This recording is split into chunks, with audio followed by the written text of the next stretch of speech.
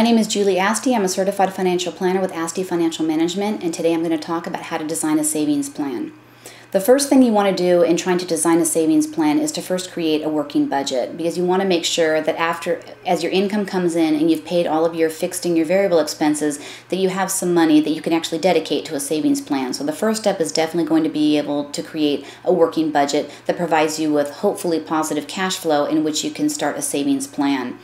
When you're looking at a savings plan, one of the things that you're going to need to ask yourself is, what are you saving for? And there really can be three main types of goals. The three goals are really based on time periods: short-term goals, intermediate-term goals, and then longer-term goals.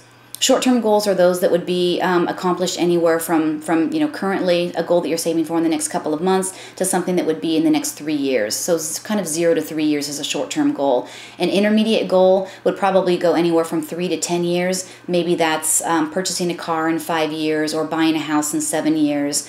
And then a longer-term goal is going to be anything 10 years plus. Maybe buying a vacation home when you're 50 or being able to retire securely. Those would be the three types of goals that you would be trying to create a savings plan for. In terms of looking at the three different types of goals, it's important to note that if you're saving for a short-term goal, I would highly recommend that you invest that money liquid. And by liquid, I mean investing it into a high-yielding money market account, checking account, savings account, something that's going to be safe, it's going to be liquid, you're going to have 100% guarantee of principal, and it's hopefully going to be FDIC insured, which means it's going to be invested at a banking institution. Because for a short-term goal, you want to make sure when you're ready to actually purchase that goal, or you have the money now saved to enact that goal, you want to make sure you have 100% of the money that you originally saved for that goal.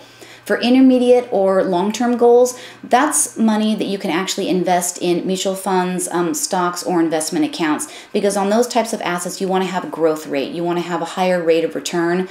Short-term goals, savings accounts are probably going to return anywhere from 1 to maybe 3 or 4%.